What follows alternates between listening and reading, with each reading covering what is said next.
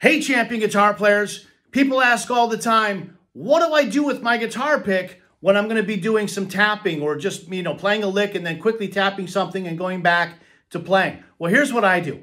I hold the pick like this under normal circumstances. And then as soon as I'm going to do some tapping, I just put the pick under my knuckle of my middle finger. So I make the switch like this very quickly from holding the pick the normal way to putting it under the middle finger. So if it's new to you, and it probably is, just practice it a little bit. You're just throwing it under that middle finger and back and forth and back and forth and back and forth. And you can just play licks and stuff and then real quickly tuck that pick away. It's totally secure. I've never dropped it, never, ever, ever, ever, ever in my life when making the switch that way. And just tap and then go back. It's really cool and it works every single time.